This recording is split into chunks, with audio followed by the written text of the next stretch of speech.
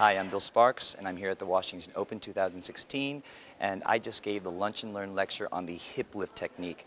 I spoke about the purpose of the hip lift and how it can be used to correct weaknesses.